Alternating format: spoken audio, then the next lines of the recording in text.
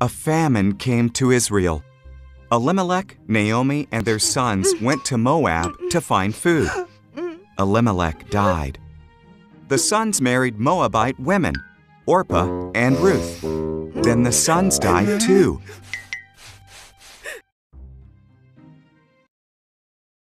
The three women had no husbands. When the famine in Israel was over, Naomi decided to go home. "Stay in Moab," she said to her daughters-in-law. "It's your home."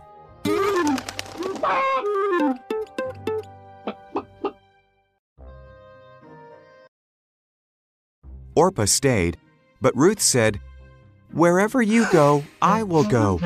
Your people will be my people. Your God will be my God." Together, Ruth and Naomi went back to Israel.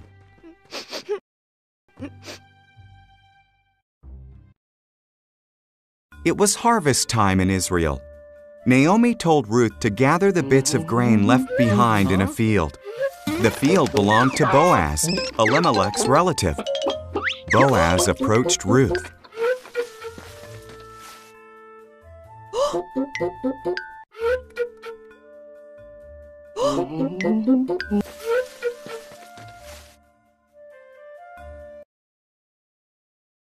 "You were very kind to Naomi," Boaz said. "Leaving home must have been hard.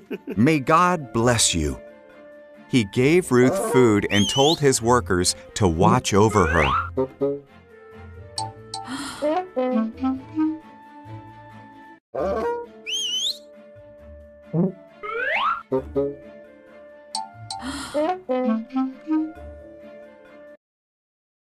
Ruth told Naomi what happened. Naomi smiled. "When someone dies, his closest relative cares for his family. That person is their kinsman redeemer. Boaz is our kinsman redeemer.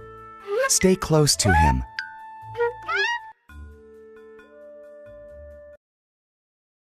So Ruth stayed close to Boaz.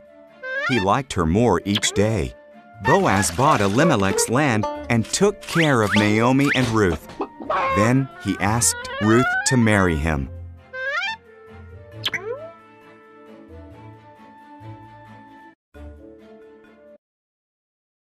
Ruth had a son called Obed.